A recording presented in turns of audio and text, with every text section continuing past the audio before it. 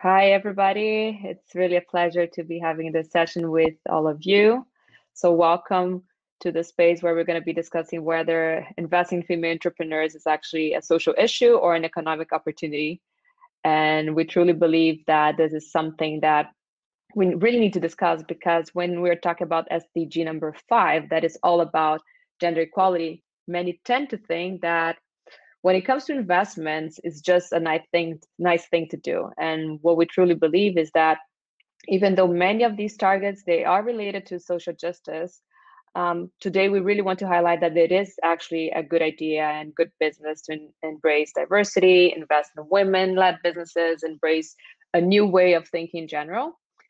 And that's why we brought to you a very diverse set of women who are deeply engaged in the topic, and they're going to be sharing their experiences, opinions, really from various perspectives. We were just talking, I think we're covering such a wide spectrum of the globe here. So we have Kimberly all the way from Australia, so it's 1 a.m. for her. Artis in India, India is in Africa. I'm here in Berlin, Germany, and coming from Brazil originally. So it is quite a diverse group. And actually, thanks to the BMW Foundation and the Responsible Leaders Network that we all know each other and we came together for this panel. So we really hope that after this conversation, it becomes a bit more clear that really supporting gender equality and balance in business, leadership, investments, government is really the clever thing to do to really build a healthier and more successful world. And I would say that it's both from a wealth and well-being point of view. So before we go into introductions, a little bit of housekeeping. We're going to have around 40 minutes of discussion and then open up for 10, 15 minutes of Q&A. So be ready and feel free to jump in or use the chat. I have to just see how is it that this is going to really work out. Sometimes I know that it's possible to jump with video and voice. Let's see how this plays out here. And the session, as I mentioned, is supported by the BMW Foundation through the Responsible Leaders Network, to which all of us belong, and also the Gender Alliance. It's a network of gender activists from the Responsible Leaders Network and other networks that are really looking for the topic of gender in different sectors and dimensions, and also Ella Impact, which is a global female network focused on impact investing. So let me see, we have now around 37 people joining us, so that's very exciting. And I would like to go quickly through the 4 of us. So India is joining us from Africa. So she's a gender lens investing expert, and she's the investment director at Grasa Marshall Trust, where she's driving the organization's gender lens investing initiative and is leading the team to create a Pan-African women's investment fund. Super exciting. And she's been a key person in East Africa to give women more space in the fund management industry, and is the founding chairperson of New Faces, New Voices, the Kenya chapter, which is a women finance network. We also have Arti. Arti is the co-founder of Yunus Social Business in India. I think that Yunus dismisses any further introductions, but there she was catalyzing the creation of the impact investing funds, and also the Indian Corporate Action Tank, which was India's first incubator for large companies to do in-house social business innovation, and is currently head of future thinking to really accelerate social business creation around the world. And her work focuses on building an enabling ecosystem for large corporates to transform into purpose-driven companies. So welcome, very excited to have you here. We also have Kimberly. So Kimberly is going through the night to be here with us today or this evening. So she's logging in from Australia, and she's the founder of Global Women's Leaders Strategic Philanthropy and the chair of the Center for Global Equality at Cambridge. So she has a career in banking and financial services. She was CFO for retail, business and private banking divisions of Westpac Banking Corporation, and has worked extensively in the international capital markets with Citigroup. She is a strategic philanthropist, which I find is a super interesting approach. And she's coordinating global women leaders. And this is a community of women who collectively leverage their professional expertise, experience, and global connections for maximum humanitarian development impact. And as she's also involved with the Center for Global Equality, as I mentioned, in Cambridge, and that is contributing to the UN Sustainable Development Goals at large through an inclusive innovation approach. And as for me, your part of host tonight, I'm Julia. I'm originally from Brazil, but I've been living in Berlin for the past 3.5 years. I'm the founder of Ella Impact and co-founder of Conscious Growth, which we are actually like rebranding to Reimagine. And it's going to be the first B2B bank here in Germany or Europe focused on mainstreaming impact here in Europe. I started my career in banking and I got really into the tech and private equity world before getting into the social impact ecosystem. So some highlights were also like my time working with Unisocial Business in Brazil. So that's how I got to know Artie at first, and also being a partner at Vox Capital, which was the first venture capital fund doing impact in Brazil. So now up to our panel and our super exciting discussions. And to start with, I would like to ask you three, why is it actually a good business to invest in women? Artie, maybe you want to start with that. Sure. The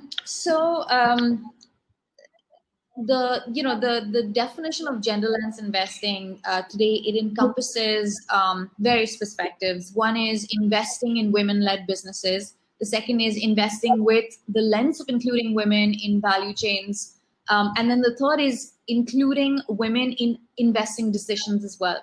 So, you said that Yunus really needs no introduction, and he doesn't because of, Grameen Bank.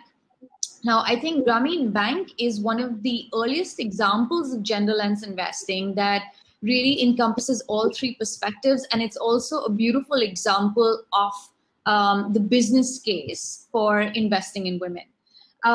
So Grameen Bank was, it was set up, first of all, as a female-focused lending business that invests primarily in women-led businesses, and also where the decision-making is in the hands of the female borrowers. And the story of Grameen Bank really, continues to focus rightly on its poverty alleviating impact. The fact that, it's brought 9 million borrowers out of abject poverty. It's it's been replicated around the world and impacted about 100 million people globally through those replications. But what isn't talked about so much is how successful Grameen Bank is as a business on traditional business parameters. It's the scale of how many customers it serves. It serves 9 million customers in Bangladesh. It's disbursed $24 billion to the world's poorest women. And it has a 98% repayment rate, which is, higher than that of the risk-free bank, the less risky banking sector in a sense. So the business case that it demonstrates is twofold. One, that by investing in women, you create economic value, which is evidenced by the number of people that it's brought out of poverty. And the second, that investing in women as a business is also good business. And this is not just a developing country experience. There is, there's a Grameen America as well, which provides microloans to women below the federal poverty line, and it's had incredible impact in the 12 years that it's been operating. It's disbursed almost $1.5 billion in loans to about 125,000 women in 15 cities across the US. And these women, in turn, have gone on to create about 150,000 jobs. They've achieved higher family incomes. They've revitalized their communities. And again, social impact apart or economic impact apart, Grameen America is also successful parameters. And these women have also repaid their loans with, again, a 99% repayment rate. So I think this demonstrates that there is there is a very strong business case for the social opportunity, which is investing in women.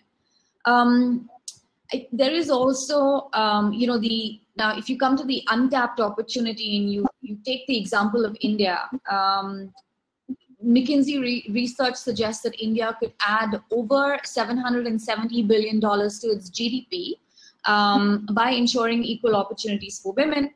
India currently has one of the lowest female participation rates in the workforce. We add 1 million young people to the workforce every year, and only 13% of those are women. And in fact, their participation has declined sharply over the last 10 years. Even at the top of the pyramid, we have a mere 14% of women in leadership positions and only 12% of the funded startups in India have a female co-founder. Crazy. And the reason that I'm talking about these numbers is because obviously the flip side of this of these problems is the business opportunity, as evidenced by Coming Back. So it provides a little bit of perspective from our network. Great. It's very interesting to hear like the setting right now in India, right? In India, I think you can bring also a very interesting perspective from Africa. And what's actually like your take on this whole, like, why is it good to invest in women? Thanks, Julie and Arti. Gender lens investing really can play a significant role in addressing the challenges women have as consumers, employees, entrepreneurs. And this is mainly about a lack of access to finance, social biases, inequality in opportunities. So we've seen more than 4.6 billion in debt and capital being deployed as a gender lens across the world in the last 5 years. But a lot of the activity has remained confined to North America, with only 6% of it being deployed in Africa. It must also be noted that Africa is the only continent where women entrepreneurs, when you look at the MasterCard Index of women entrepreneurs, the only continent where women have chosen to be entrepreneurs more than their male counterparts, and having countries like Ghana and Uganda top other more developed countries. So despite the harsher socioeconomic conditions, women are still prevailing on a choosing entrepreneurship. Most entrepreneurs in Africa really cite the lack of access to finance and access to markets as key impediments to growth. And the lack of finance probably accounts for twice the proportion of business failure amongst women compared with men. A lot of it has got to do with the smaller asset ownership that really leads to women's struggle to get loans of the same size as men. These are things that really fuel the capital investment gap. We've also seen that as much as women are running businesses, most of their businesses are on average smaller and less productive than male-owned businesses. Although there is a case that there is a difference between doing B2B or B2C businesses in terms of the type of businesses women entrepreneurs are in.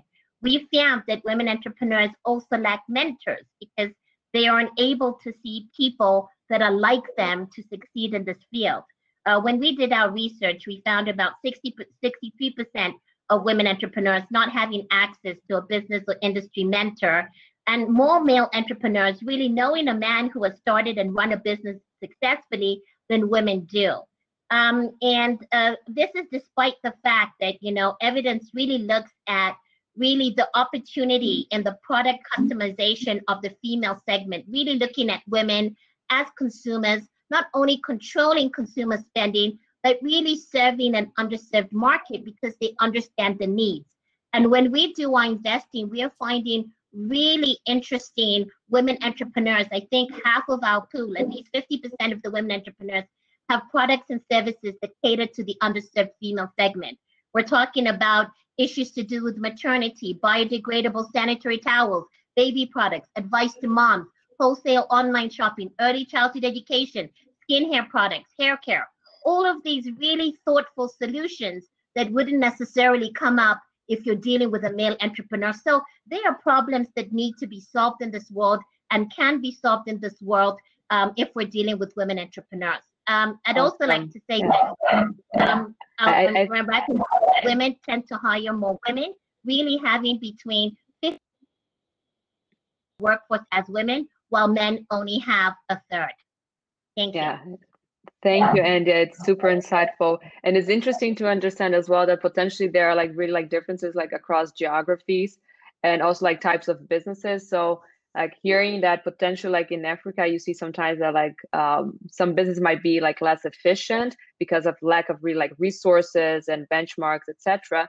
There's like some data that indicates like venture-backed companies in the US and Europe in general, they have like 35% return over investments when compared to men, or even like 12% above like revenues as well. So I think it's an important like piece to really highlight that like women can be really more efficient if they're given like the same kind of like conditions that men have. And Kimberly, I think you have like a slight different approach and angle to this topic. I would like to hear your thoughts on that as well. Yes. So my background is actually in structured finance and banking. And in that, I would describe that role as really a pipeline creator, creating new structures, creating deals, creating access to finance, creating access to markets. And when I listen to Artie and Andya, I'm completely convinced, as we all are, that it's good business. It makes good sense. There are great businesses out there. So why aren't we doing more of this? And I hear this over and over again. It's, the access to finance isn't because finance isn't out there. It's because we often leave women on their own to try to navigate this space while they're trying to run their business. So we need to make it easier for them to access finance, to access mentors, to access markets. And one of the things that people overlook is you need to invest in actually the pipeline builders or the glue or the connective tissue that brings this together. So in a commercial banking background, we always had enough resources, Slack in my team, to be working on new deals, coming up with new structures, and the sort of, the Slack and the banking system paid for that. Now, who pays for the pipeline builders in this system? There is a gap here for women actually to take the initiative as female philanthropists, as female investors and pipeline creators, to help bring these products and these women to a point where they are investable.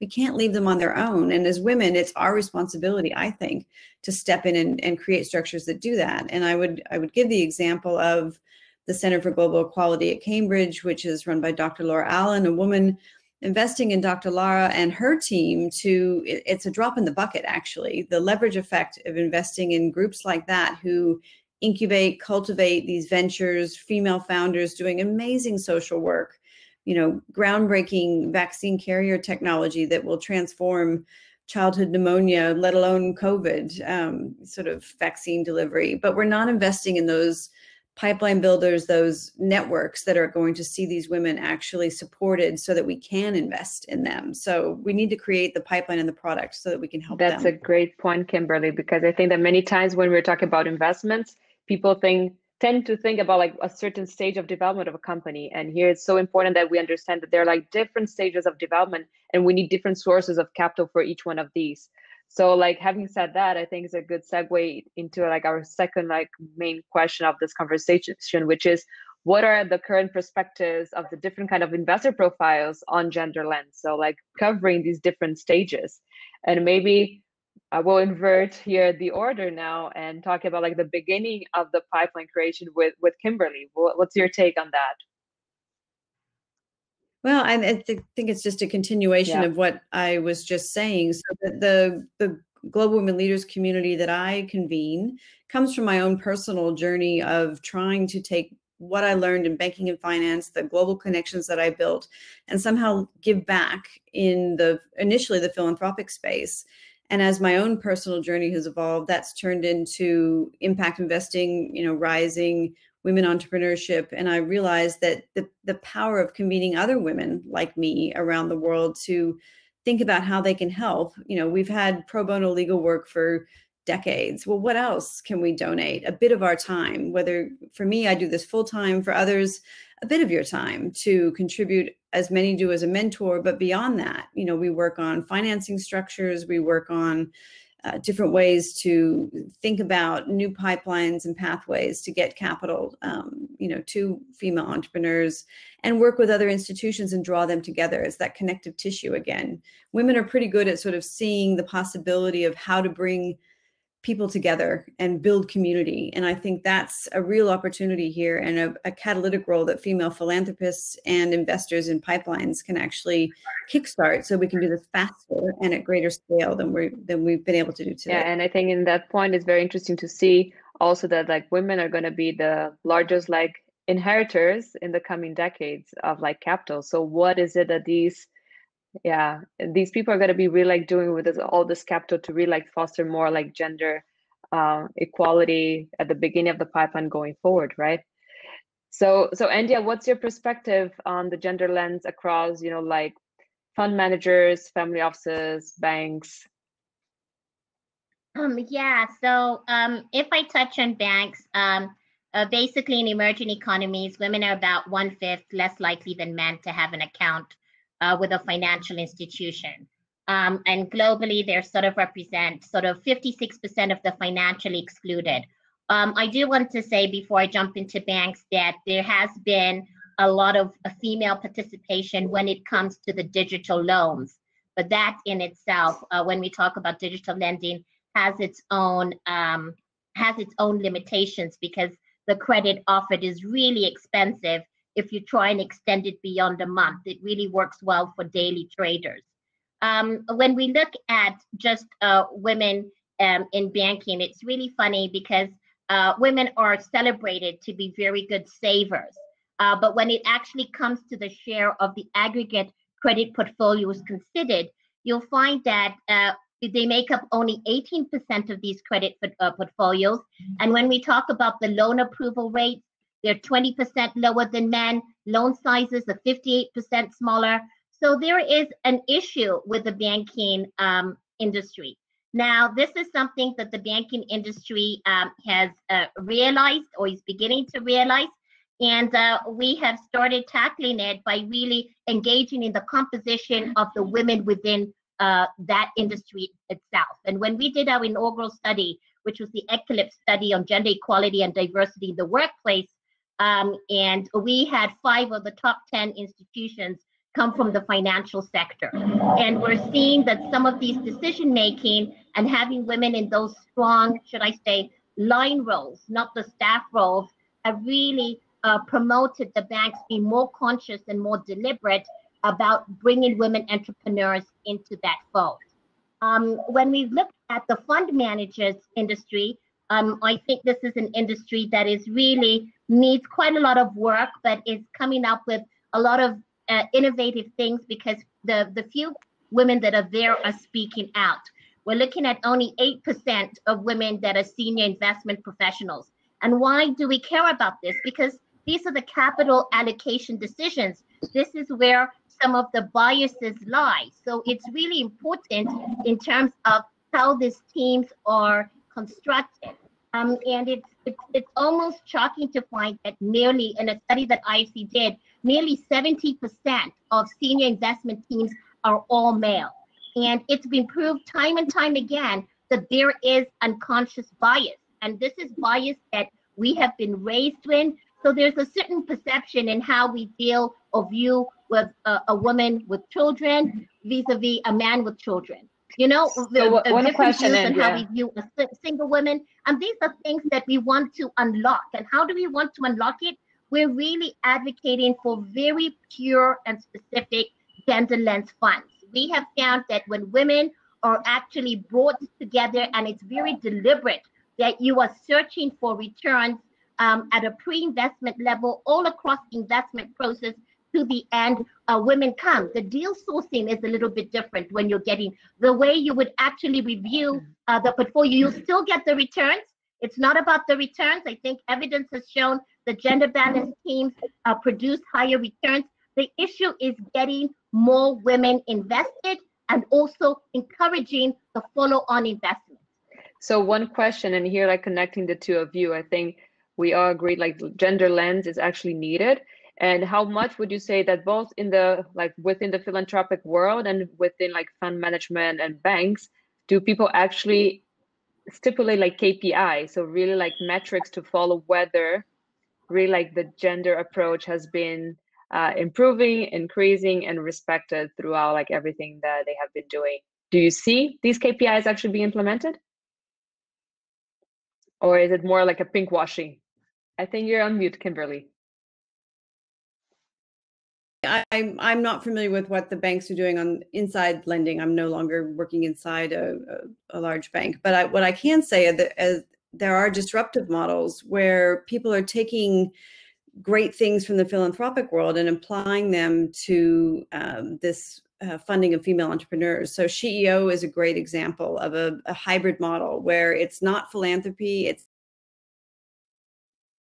a straight loan. It's sort of a revolving grant where women pool their sort of catalytic capital together. They choose, female-led ventures to support.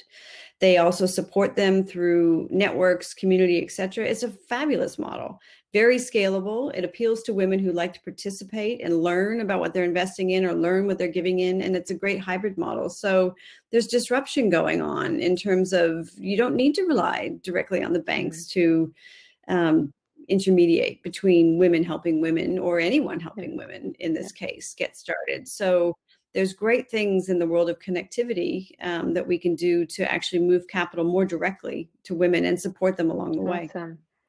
India, is your sound working again? Can you hear us? You're on mute, so.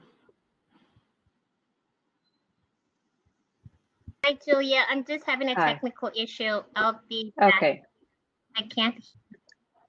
Okay, so let's see how this goes. But I think that one of the things that we have been like discussing a lot is like the intentionality behind like gender lens, right? I think for many people, it has become a trend. It's important to say that you consider like gender diversity in your portfolios, but like most of the times we don't see KPIs, we don't see commitment. We just see, you know, a few lines here and there and some photos that, oh yeah, we do have like women in the portfolio, or we are like really considering like hiring more women in the team and really like, making them part of management teams, etc. But in reality, we are like very far from like the decision-making positions, which also affects another angle of the conversation. And here I would like Artie to jump in when it comes to discussing is it only about like the gender lens into what it is that we're investing, or is it also like a way of thinking how we do business, how we do investments?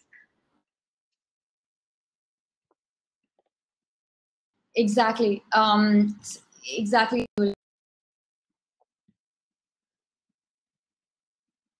Artie, we sorry, you're breaking. So what bring in an additional perspective to the ones that Andy and Kimberly brought in by. Yeah, you're back. Are you able to hear me? Yes.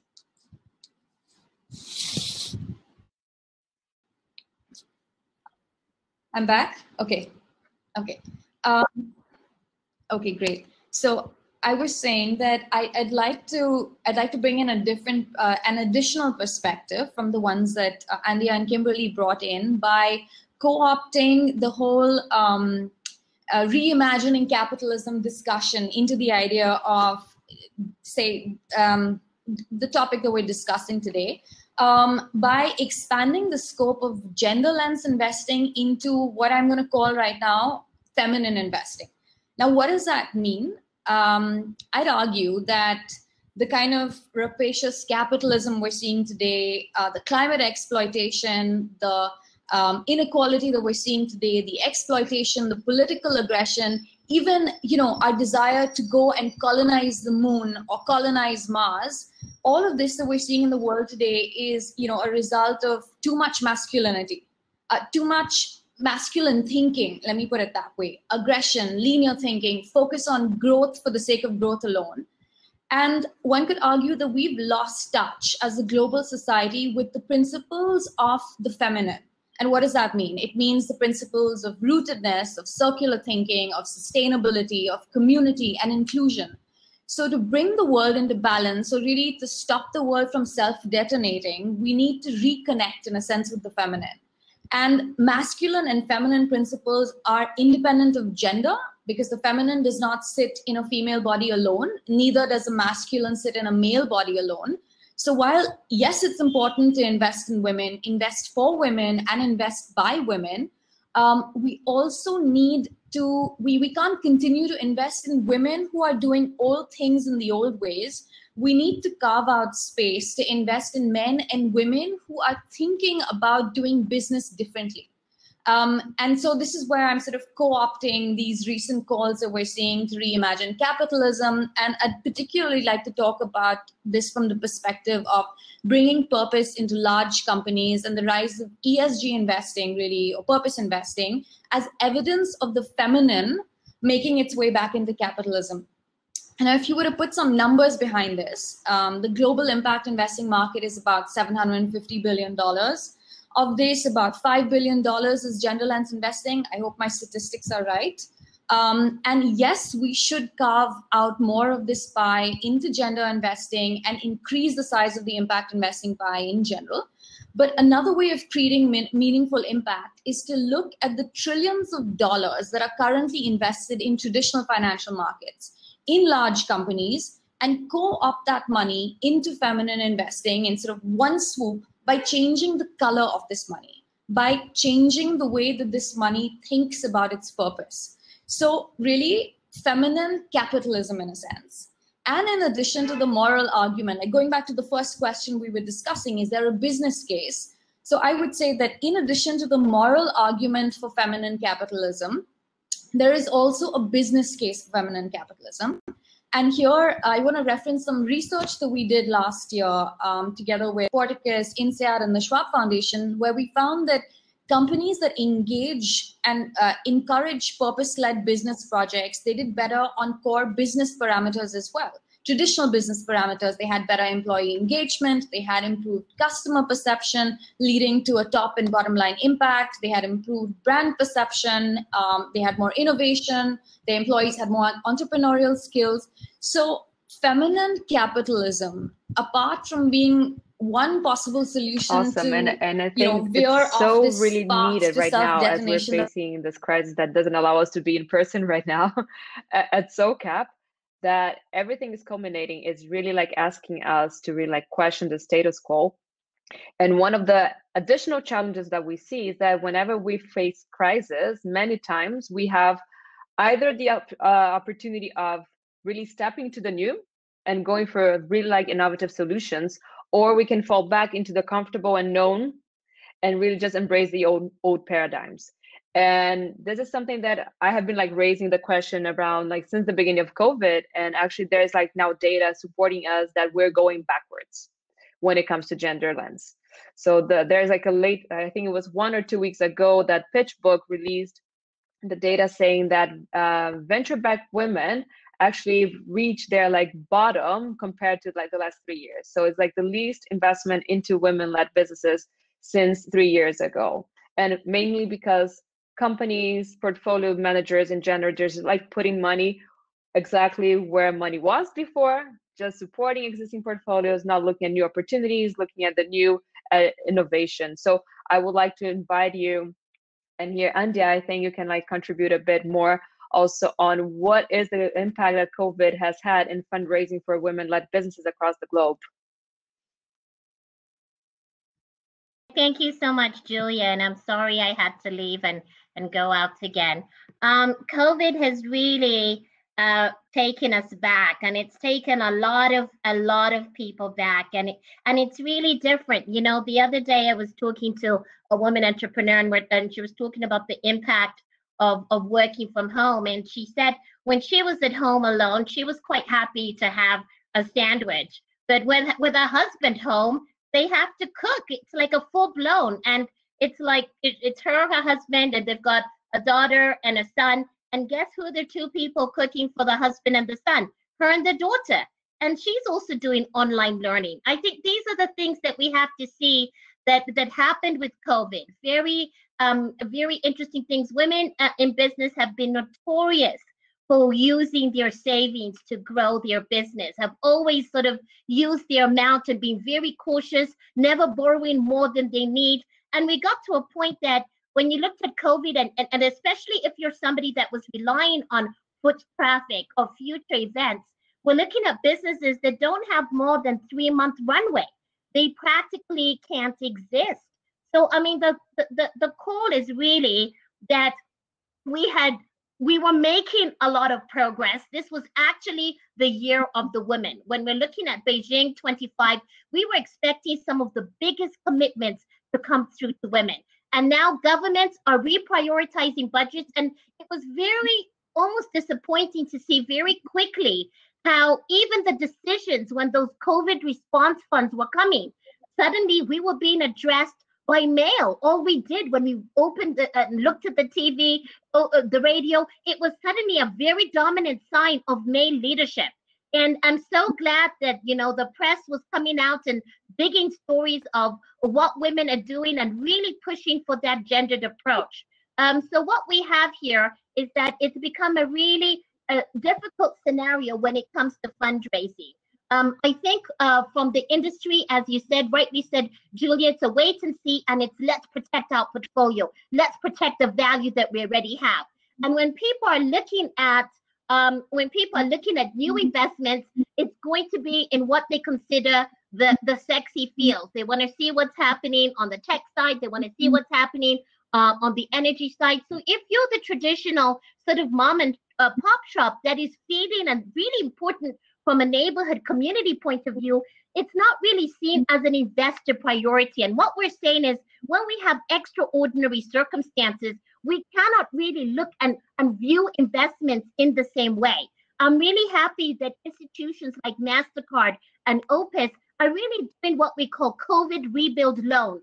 So they're really looking at how do we stabilize the businesses before, how do we keep the lights on? Then from those businesses, we can pick and see which businesses do we actually want to support with venture investments. That's awesome. What's your take on that, Kimberly? I think you have also like some interesting inputs on that. Yeah, I mean, there's a flip side. I mean, just from a personal perspective, I would normally have to do a lot of travel to do business, to be in places, to sort of make these connections and work on these things. And now it's a real leveler. I have 5 children and a husband, and, I live in Australia. So for me, getting up at 1 a.m. and participating in a call like this, I can get it done with a late night and not be gone for 2 weeks. So the flip side of the coin is that in terms of collaborating, accelerating access to networks, thinking of new ways of working together, it's, there are more people probably watching this SOCAP session from different parts of the world than we would have in person. So as women, we are balancing these different priorities, as are men. I don't want to exclude men actually from this conversation. There are some, fabulous men in our network that, it's not exclusive to women actually. So we need to find new ways of doing this. It has diverted capital for sure, at least in the short term. I mean, COVID is a priority for a lot of catalytic philanthropists, for a lot of investors, for valid reasons. But we need to make sure again that what structures are we building underneath? Again. I have to jump in and out. My apologies. Okay, India. What future do we imagine for ourselves? What new models of capital going more directly can we stitch up during this time? So let's not waste this opportunity. As I think one of the other speakers said, there is an old model that was built a certain way, VC model, going and pitching, all this sort of thing. Let's build some pools of capital that can carry women through this, and that can come from women. I mean, you're getting zero interest in the bank, at least in my country at the moment. So, putting some money in the hands of a women-led business to get them through. And if at the worst it turns out a donation, at the best you've really helped someone. So let's think about new ways of doing this. And I think, Arti, you have some also interesting insights because you guys were coordinating a COVID alliance. So what are like some of the specific components that you can share with us? Sure.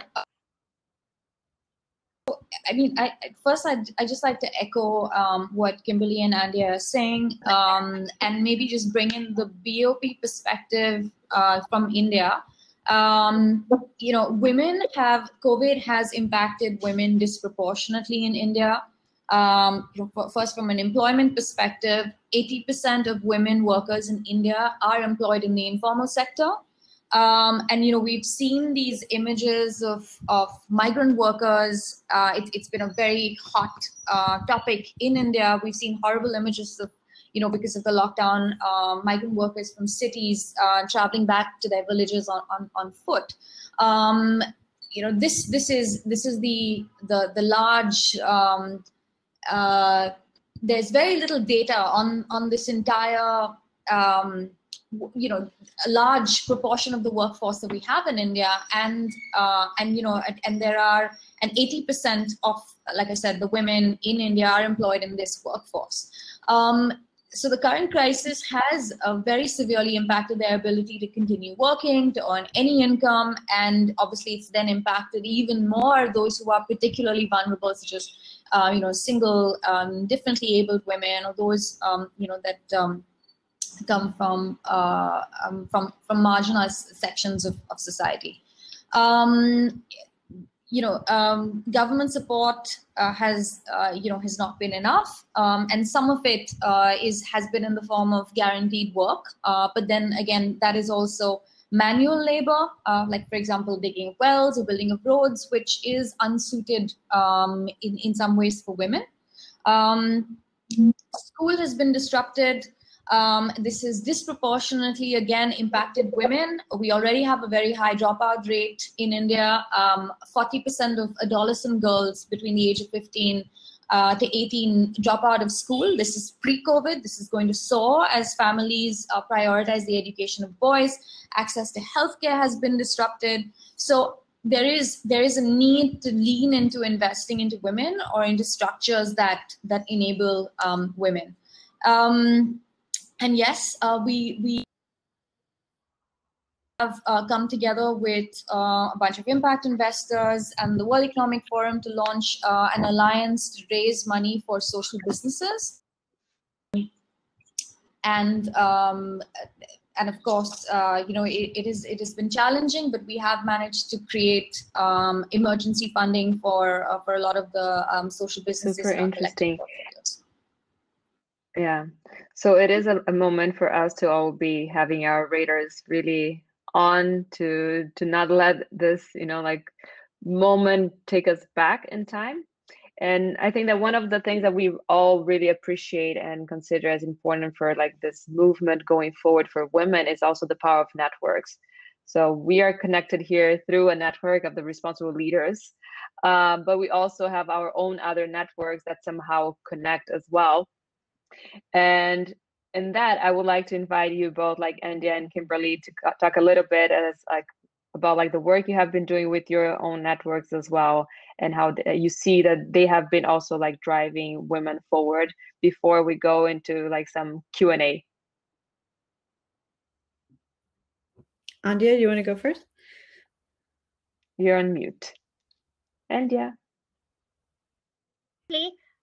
The network has really changed my life, and I feel so privileged to be part of the BMW Foundation, which I think of as an international network that really has like-minded individuals with social impact. But being a woman in finance, I've had to really stick with other women within finance. I've been in senior positions before where you're sort of the only woman on a table, and you find that when you have a network of people in your professional field, you feel more confident and you get a lot of peer support, and you're able to confide in without feeling judged. So I feel from a professional career point of view, having a safe space to discuss even sensitive issues like sexual harassment, which a lot of women face when they're fundraising, that can happen within peer networks. Also, the ability to advocate and sponsor for one another. We are watchers when it comes to manels. When we see a manel and we see places that women could be speaking, we put ourselves out there. I would also like to say that I've been very happy with the entrepreneurial networks we've also been a part of. This is where we do our deal sourcing. This is where we build trust. You can have a fund. You can be fully funded. You could have $20 million, $30 million, $50 million. Join a women network and nobody will want to be invested in you. People have got to know you. Highly relational, highly trust. And what those networks do is that they keep me close to the pulse of what women are experiencing, both the good stuff and the bad stuff. And that's why I really believe in investing in women. It goes beyond just that. It's experiencing them through all of the particular networks. And then it's the network I run, which is the Women in Finance Kenya, that really goes beyond investing, but also has the bankers and the insurance providers. And sometimes to create a solution with a big problem like this, you need collaboration between financial services providers and technical assistance partners. Mute. What about you, Kimberly? The same experience, I'll just follow on that from my own perspective. When I was a banker, there were not enough women to even have a network. So I think it's fantastic that there are such networks now. But I also want to say my other experience in the philanthropic world is I moved from having a all philanthropic network to realizing that actually having a network that involved, or a community really, I'd prefer to call it, of women from NGOs, banking, government, people who are actually on the ground doing the work in humanitarian organizations, it's actually a much stronger network. We learn from each other, we share different stories, we find ways to co-design solutions, much better than siloed networks. So there are places for, of course, women in finance. There's a women in social finance network that's great. There's a great network, Womenpreneur, that works in Belgium and the Middle East, that's doing great things to support social entrepreneurs that are women. But those cross networks, I think, are actually what we need more of, and opportunities like this to sit in conversation with all of you. And that's one thing the BMW's Responsible Leadership Network has done for me, is give me the opportunity to meet people from completely different geographies, different industries, and we've come up with different ways of supporting each other. So more of the same, including men, is I guess the secret. And the more we can do that and invest in actually creating those networks, which is what BMW's done, I encourage other philanthropists and sort of pipeline funders, again, that I would call them, to really think about how that can be the first investment you make, because all the other investments will actually dovetail out of those joined up people working together. Yeah. And I think, just like to complement here with Ella Impact, it's been a lot about like learning with each other and like cross-pollinating different like regions, because sometimes you have different expectations and different experiences with like investors, like peers, etc. And just seeing, okay, what is it that you're doing in the US or Latin America and Europe, like Australia and in Africa? And we see that we can really expand the innovative approach that we have, and just supporting and like amplifying pipeline for investment, amplifying recommendations of investors. So I think networks at the end of the day are like still a very important secret sauce of success for entrepreneurs, investors, and all of us like trying to change the world for a better place. And we strongly encourage. Yeah, go ahead, Kimberly. Yeah, and one thing I wanted to say as well, we've talked a lot about finance tonight, and often, even when the finance is there, I have a good example from an entrepreneur in my network, Sep Jordan, which is a social enterprise working with refugee women, doing high-end embroidered products. When I first met Roberta, I said, "What do you need?" I'm a banker. She said, "I'm a banker, but what I need is access to markets. I need network to figure out how to get these products. I need to move these products. I need to get them into stores. So the more sales we have, the more women I can hire, and the more this is successful." It's not always finance, and access to markets is a big one. Logistics, supply chains, networks, again. So it's a whole other conversation, but that's a great example of a really wonderful model, but the only way it's going to scale is access to markets through networks. Yeah, definitely. Awesome. I think it's been such a valuable discussion so far. I wanted to allow the people that are following us, I think around like 55. So good 55 people throughout the whole panel. That's very exciting. Please write your questions here on the chat. I don't know if there's like an option that you could potentially like pop into the screen as well. So I think we have like one first question coming from Berta. I don't know, India, can you hear us again? Are you back somehow?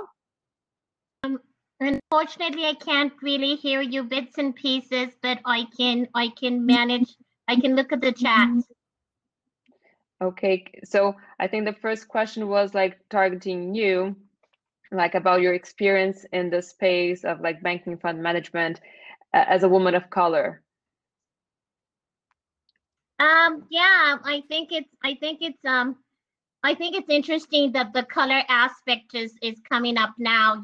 Being in Africa, you're really fighting the gender aspect. And I was leading an investment team of all males when I was 30, so I was fighting ageism as well. I really started feeling the color aspect when I started dealing with international investors. And what I realized is that there are not that many women out there directly fundraising for champions. I was here saying the woman entrepreneur, the African woman is bankable.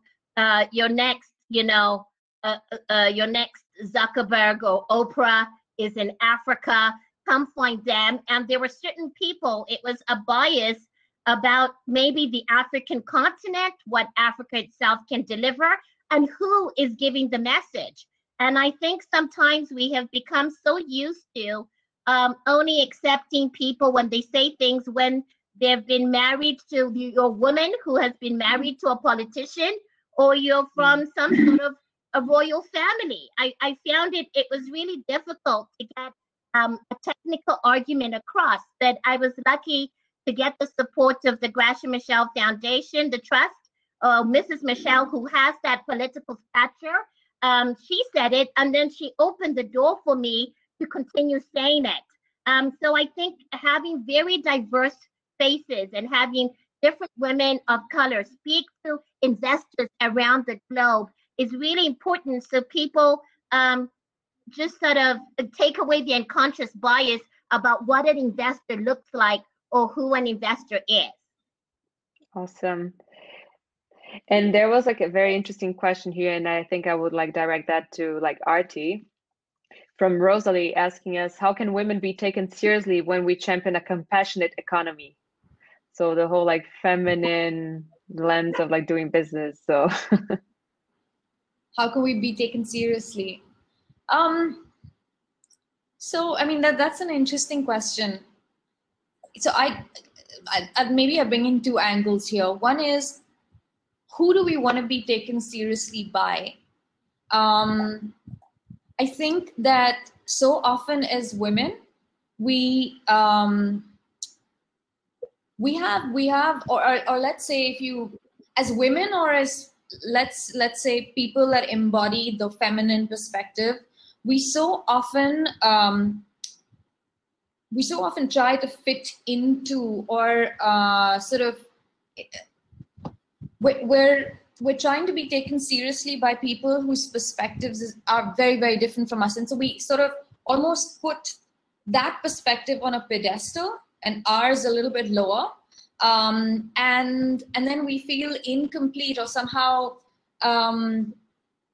we feel that we feel that somehow that ours is not equally deserving of being, ours is not equally valid in a sense. So I think one is we need to change our perspective of what being taken seriously means. We need to start taking ourselves seriously and really start believing in what it is that we do. I think that's one. And then the second is, when you are trying to convince people who think very differently, I think the first step is to listen. And I think again, that's something that right now the world, we've forgotten how to listen. And this is a gender independent thing. And then finally, a more banal sort of point of view would also be that if you're trying to convince those who are still sort of thinking in the old ways, there are some of the arguments that we've been making earlier in the panel around the business case being defined in the old way of sort of moving into this new way of thinking also. So I don't know. I hope that answers the question at least. It's a difficult one. I think I can just echo that. I believe you, Kimberly, and India as well, right? So it's just like, who is it that we're trying to please, and what kind of like. Well, and what's the definition of a compassionate economy? I mean, we're all here for humankind. The economy that is here to lift us all up and have good quality of life. I mean, is that compassion, or is that humanity, or is that it's just it is what it is what it should be. I don't think compassion should be a word that should be put in any kind of negative light. I think I would be proud to be considered. I think I should be taken seriously if I'm focusing on a compassionate economy. Actually, I donate my entire time to this as a strategic philanthropist. So absolutely proud too. And I think this is all about actually like the impact lenses, right? So if you're talking about like considering other stakeholders, that is compassionate, like at the core. right? So all of us impact investors should be actually considering ourselves as compassionate investors in a sense, right? That it's much more than just like looking at the bottom line and profits at the end of the day, right? So this is actually a great question. So we have a few more. I'm just like looking at the time here. I think, let me see how to manage that. I think like Takuro Kimura actually had a good point about how can we really build leadership and set a movement to actually make sure that we can deploy, like $10 trillion in the coming years across different asset classes for the gender lenses investments at large, right? So he says, I know that this is a top-down approach, but I believe it to be one way of looking for a solution. Someone wants to give it a go? Sorry, can you repeat, Julia? So essentially, like, given that we will have like around like $10 trillion to deploy, most likely for like GLI. So what is it that's going to be required to actually make sure that we are managing this appropriately and really having, this movement going forward? So he is already suggesting like the answer, which is around like leadership, right? So I think it's part of what we were like discussing about like having more women as well in investment teams and part of like decision-making groups that really like allow us to like bring this perspective to the table. And like it's a top-down approach many times, but what are your thoughts there, Kimberly? Yeah. I think I hear this over and over again. I participated in putting together a workshop last year, which was had women from different globalities working on what their issues were, what they needed. And over again, I think there's a question in the chat that says the same thing. Is there a list I can get that's vetted for funding and mentoring, incubation resources? We don't have it. We have to, again, I'm a structured finance banker. We have to do the work to put the infrastructure in place. It's not just going to appear. We cannot let these women-led businesses just try to navigate the entire global world of funding and investment and resources. You have to build this. And even some of the great initiatives like the WIFI coming out of the World Bank, even that is a multilateral to multilateral trickling down. That is still not the bottom-up approach or the intermediate approach. We have the technology. Where is Google? Where's Facebook? Where are these tech providers and working with us to create the community links to get organized on this? If we don't get organized, we're going to be talking about this in 5 years and 10 years, and people are going to be still scratching around. I mean, I'm a former bank treasury employee. We had people in treasury for a reason to go out and raise the money for the bank. You don't have the mortgage division raising money for the bank. You don't have the auto division raising money. The treasury raises the money. So we need to create the treasury for these women and men to go and be able to access these resources in a seamless manner so they can run their business. That's the last thing they need to do is stay up all night trying to figure out where to find an investor. Let's help bring it to them. Awesome. Yeah, I think being conscious of time here, I would like to thank all of you who have been like following our panel, Artie, Kimberly, and for joining such an amazing, exciting discussion. I think our hearts are really in this topic, and we are very happy that this panel was voted and we had the opportunity of sharing this with like many more people. And I think we have a lot of good materials to like inspire others. And I hope that these last words also inspire you, ladies and gentlemen who have been like listening to really like go after the structuring of these pillars necessary to drive the gender lens topic forward. So thank you very much and have a lovely day, afternoon, evening, whatever you are. Thank you. Thank you everyone for joining. Thank you, Julia, for organizing us. And thank you, BMW. Moderator. Thank you, Julia. Thank you, Andia. Thank you, everybody. Goodbye. Bye. Good night. Good night.